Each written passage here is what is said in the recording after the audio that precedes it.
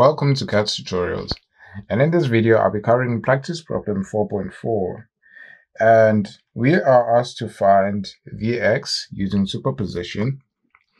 So of course we can use any other method to find Vx, but we are specifically asked to use superposition, and therefore we turn off or we deal with one independent source at a time. And we have a dependent source in this case, which remains intact no matter what. So we are going to start by finding the contribution as superposition. So Vx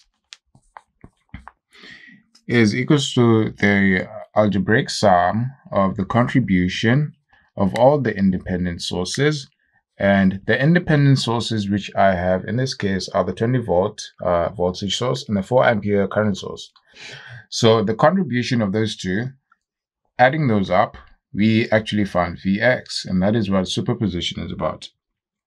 So we first find the contribution of one independent source, or we deal with one independent source at a time. So let's first find the 20 volt contribution. 20 volt contribution. So in this case, we leave the 20 volt where it is, and we actually remove any other independent sources in the circuit. So the only other independent source is the 4 amperes.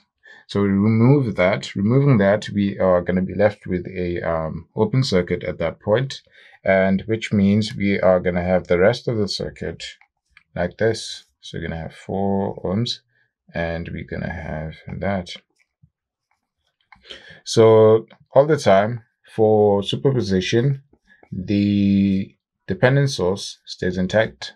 So we do not remove this source because it is an independent source. It is a dependent source, sorry. And Vx is labeled as the node voltage, and all of that is one node. So we are going to use nodal analysis, which you are probably familiar with at this point. So we are going to use nodal analysis to find Vx. So doing that, we're going to say Vx subtract 20 divided by 20 plus Vx divided by 4, and then subtract 0.1 Vx is equals to 0, right? And we are basically assigning these signs as we have, because I like using the rule that says for the currents which go out of the node, so those that go out of the node are positive, and those that go in the node are negative. And that is why this is negative, because it's going in this Vx node, right? And all the others are positive because I took them as going out of the node, like that, right? So this is basically a math problem now. So this Vx is the contribution, as I've said above. This is the contribution of the 20 volt source by itself. So just doing some quick math. So you're going to say Vx subtract 20 plus multiplying through by 20, you're going to have 5 Vx, and subtract 2 Vx is equal to 0. So that is 3 Vx. Added to that, sorry, that is 4 Vx is equal to 20. Divide both sides by 4, then we are going to have Vx is equal to 5 volts. And that is the contribution of the 20 volt voltage source. Now moving on to the 4 ampere contribution, we are also going to use nodal analysis to find it. So doing that and using the same rule that says currents that go out of the node are positive and those that go in are negative, we are going to have that going out, we're going to have Vx divided by 20, and this is going in, so it's negative 4.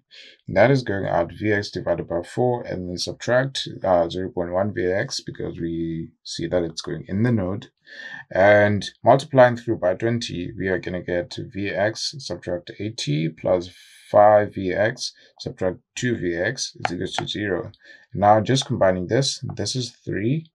Added to that becomes 4, and then taking the 80 to the other side of the equal sign, and this is what we have, and then divide both sides by 4, then we have Vx is equal to 20 volts.